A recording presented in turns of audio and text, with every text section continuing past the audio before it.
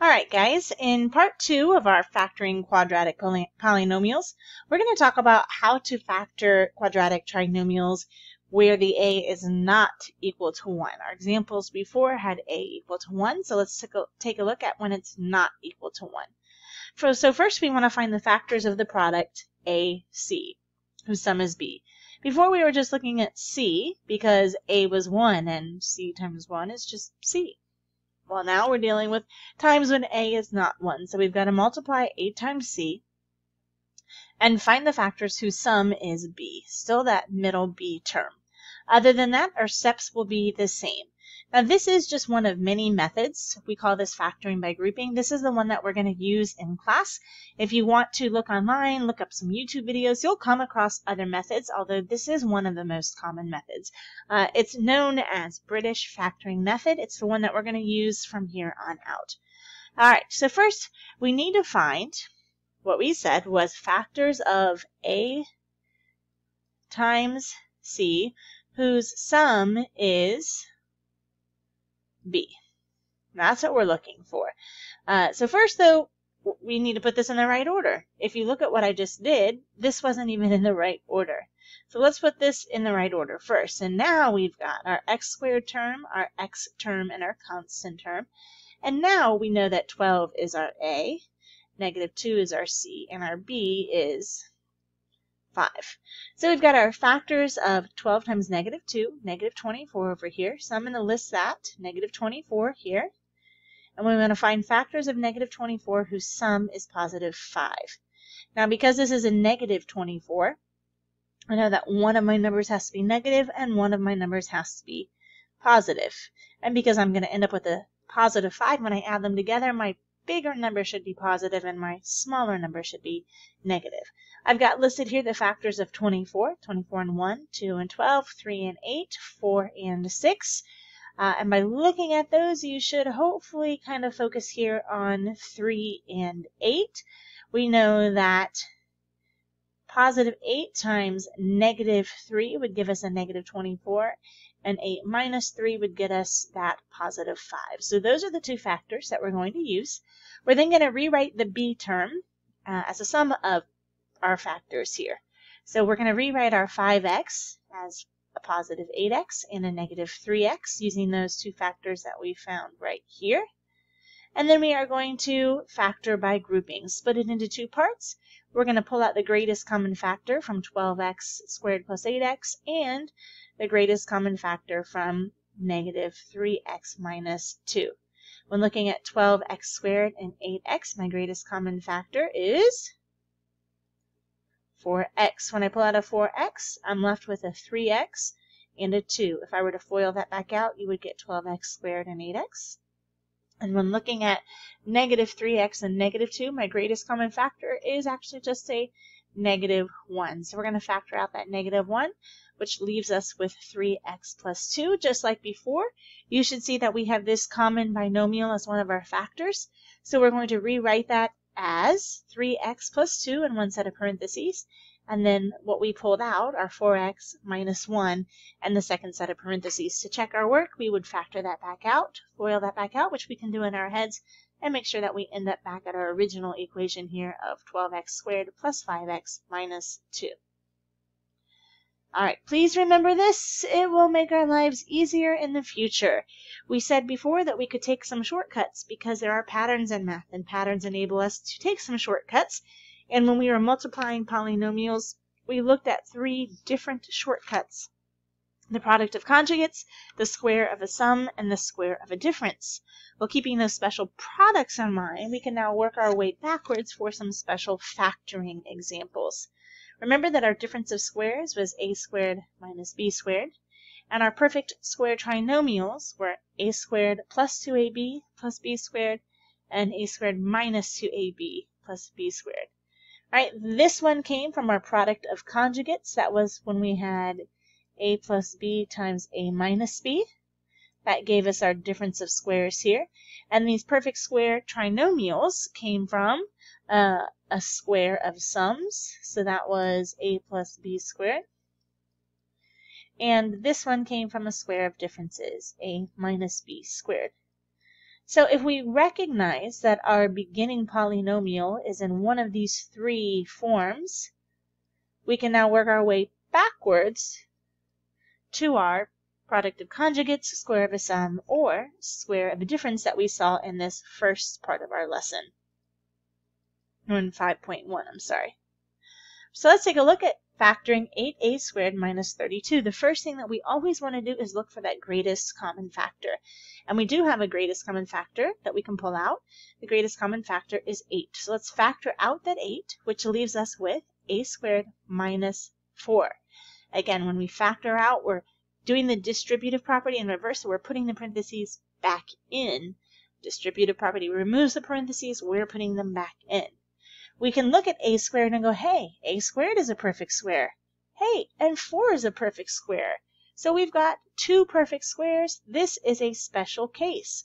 This looks like that, a squared minus b squared. A squared minus b squared, that was a product of conjugates. So we can work our way backwards and rewrite that as a product of squares, a squared, rewrite our a squared as a squared and rewrite our 4 as 2 squared. So we now have our a squared and our b squared term.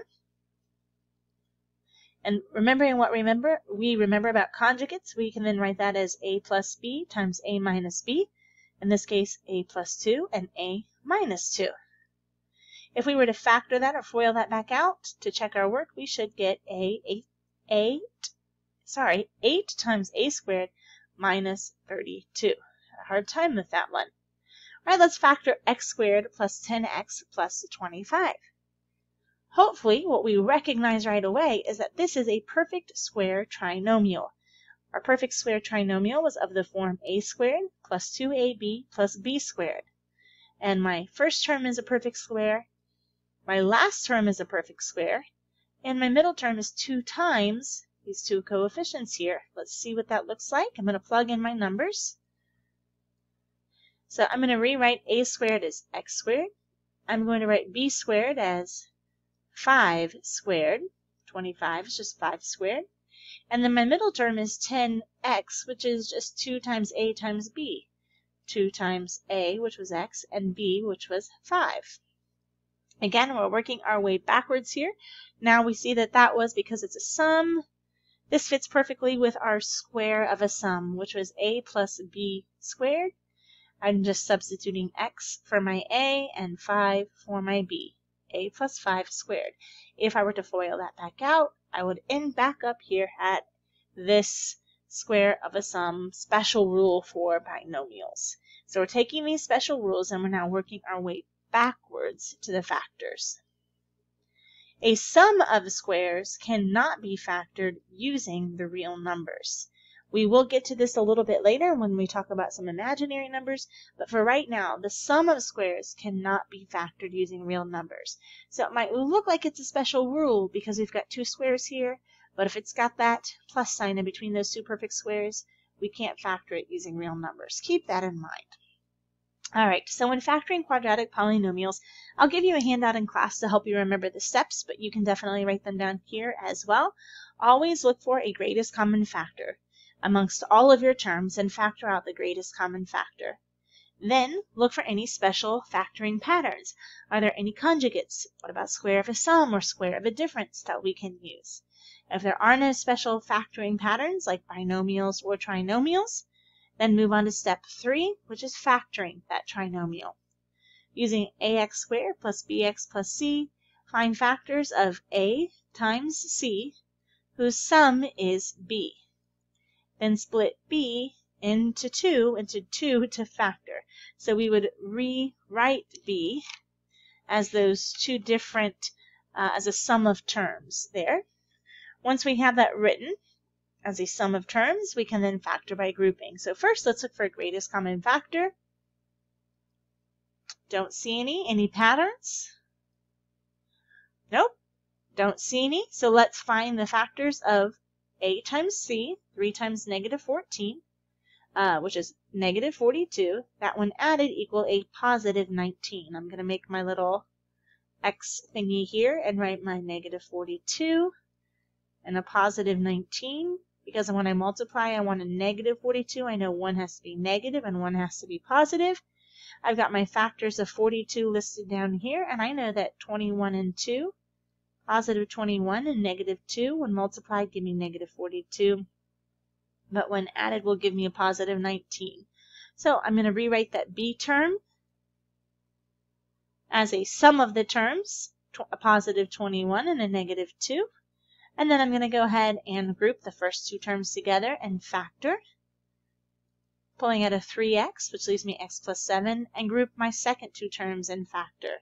I have a negative 2 in common, which leaves me x plus 7. I should see this common binomial factor here, x plus 7, coming out of both. And so we're going to rewrite that as two different binomials, x plus 7, the one that they have in common, and 3x minus 2, the parts that are left over. If I were to FOIL that back out, I would get 3x squared plus 19x minus 14. All right, let's check out 2x squared plus 20x plus 50. First thing we want to do is factor the greatest common factor out. They do have a common factor. We can pull 2 out of all of this, which leaves me with x squared plus 10x plus 25.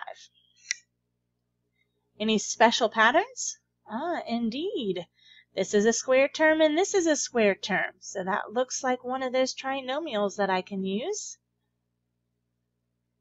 Now we could write that as a squared plus 2ab plus b squared. And then go back to that rule of perfect square trinomials here. Or we can just factor that using grouping. We're doing the perfect square trinomial. We're going to end up with 2 times a plus b squared. If we just went from here to here, if we did it by factoring by grouping, we would take factors of 25 that when multiplied equal 25, but when added equal 10. Well, that's 5 and 5, and we can write it this way. So either one of those ways we could have followed and we would have had that factored correctly, either by recognizing the special pattern or just factoring by grouping. Right, we reviewed a lot of information today. I'm hoping that some of this was just review. We will be doing some more factoring practice in class, looking for greatest common factors, trying to recognize those patterns, and using the British factoring method to factor our polynomials. But here's what we worked on today. We factored a common monomial from a polynomial, and we factored trinomials. We also used patterns to factor special products. If you guys have any questions, be sure to write them down and ask me next class.